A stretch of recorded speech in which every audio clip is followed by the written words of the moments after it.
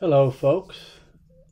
In a recent video I had shown how to use AppScript to copy data from sheet 1 to sheet 2, and you could do this in that video. You could look at it, you could do it and just make a copy of data that might be changing on sheet 1, and you would use the script just to copy a backup of that data, or you could modify the script so that you could build an archive of this data as it was changing, and write the script so that you could put data, add data to it rather than just overwriting the data.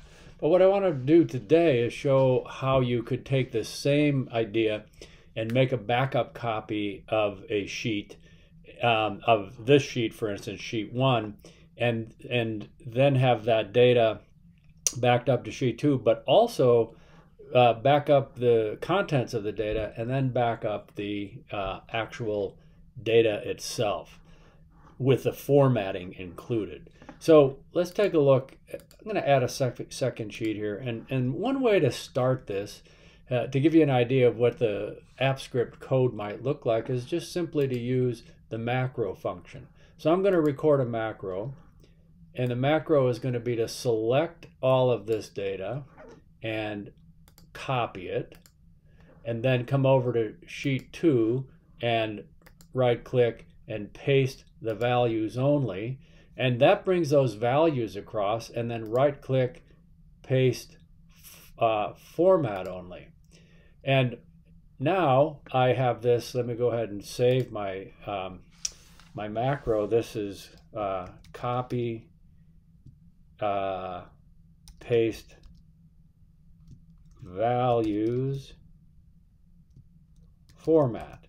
That's the name of my macro, and I might just give it a number so I could use it more easily. So it's Command Option Shift 9 on a Mac. Go ahead and save that. So it's saving my macro, and I'm going to click the Edit Script button so I can see what this looks like. And you can see it wrote a pretty simple script. It's going to take the values from A1 to R7, or it's going to get the range, and then it's going to go to sheet 2 and make it active, and then it's going to paste the values, and then it's going to paste the format. So let's see what happens if I'm on sheet 2, and I think what I might do with this is widen this out across like that, maybe hit my little button here and do a double click. And what I might actually then do also is decide to get rid of these extra rows and delete those columns, and then maybe even get rid of a few of these extra rows and go ahead and delete those. So now here's my sheet, and I think what I'll do now is just go ahead and hit the delete key, get rid of that data. And then, I don't know if you know this little trick, but if I do a Command \, I get rid of all the formatting. So here I am on this sheet 2. Here's my sheet 1 data. Here's my sheet 2. I'm going to come here to Extensions, Macros, and copy paste values format, or Command Option Shift 9.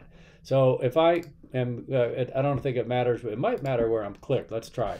I'm going to click on Command Option Shift 9. And what it's going to do, well, first thing, I have to authorize my script. Go ahead and do that. And allow. And I'll do that again. Command Option Shift 9. I have a shortcut for that. Wow, look at that. So now, just with a simple macro, I can take my data from this sheet. And in the example from which I was showing this, the data on sheet 1 was always changing. And so what I might want to do is modify this script that we wrote with a macro so that rather than this data being set up to just overwrite the same data all the time, that we would have it add multiple rows as I added different units in this example that we have. So as you can see, what I'd like to be able to do is modify this script a little bit. So I'm going to change a couple things here. I'm going to change this var to a const, and I'm going to change it to, I think I'll just change this. Well, I'll leave it called spreadsheet. But spreadsheet is actually going to be, yeah, spreadsheet is actually going to change to get active spreadsheet. And we're going to use that. And then we're going to use the next, we'll create another const here. We're going to do a const, and we're going to do source. We want to define a source sheet. So source is going to be equal to spreadsheet dot get sheet by name, and we should see that get sheet by name. The sheet we want to get, the source is going to be sheet1, and then we want this, we actually want this source to be the range, so we're going to get the range, and the range is going to be A1 to R7. So we'll go ahead and put a quote in there, A1 colon R7 in this example. And then we want to activate that range. We need that in order to make the copy paste work. So we'll activate, and then we'll finish out that with our semicolon. We also want to get a destination sheet. So we'll have another const, and it's going to be our dest sheet. We'll call it dest sheet, and that's going to be equal to spreadsheet dot get sheet by name, and this time it's going to be sheet2. Okay, so now we've defined our destination sheet and our source sheet, and then finally our const we need to build is going to be destination, we'll call it. This is going to be the range really, and that's going to be equal to my dest sheet. Dest is going to be equal to dest. See, that should be showing up. Let me check that quickly.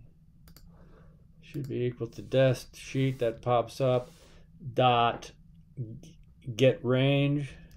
So we're defining that sheet. We're going to get the range, and the range is going to be dest sheet. Let's see, we should be seeing dest sheet pop up there, get range, dest. So we have a capital there, dest sheet dot get last row.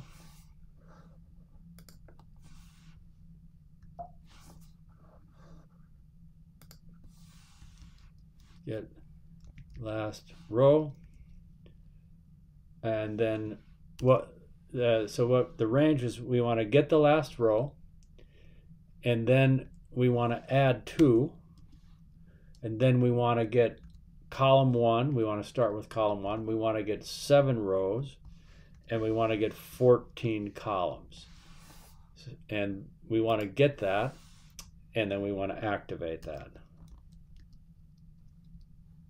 and put in our semicolon. And then what we want to do is we should be able to get rid of this. Let's comment it out first. We should be able to get rid of that, and then we're going to spreadsheet, and I think we're going to be able to, we've already done that piece, so these are 2 pieces we changed. Then what we're going to do is go the spreadsheet get range, copy to, but instead of spreadsheet get active range, we're going to copy to destination. So we're going to copy to destination, and let's see, we'll copy to the destination. We should be able to leave that the same, and down here it's the same thing. We're going to copy to the destination. So we've had to define these things. That should take care of it. Let's go ahead and save that. We don't see any errors popping up. Let's go ahead and run this, see what we get. So now that let me go ahead and add 100 rows to the bottom of this thing. So now that we have this, let's see what happens when we go to extensions, macros, and we can run it this way. And what we should get, up there we go. So now we've taken this macro that was written, and we can get rid of these two lines that the macro had put in there because we changed some things. What we did was, put in some constants so we could get a hold of this destination range automatically and define, rather than just starting in row 1, we needed to be able to start in the next empty row and paste the data in. So when we go ahead and do a Command Option Shift 9, it copies the data, and then it pastes the values only, and then it pastes the format. And as the data on sheet 1 changes, I am now building up an archive of all of this data.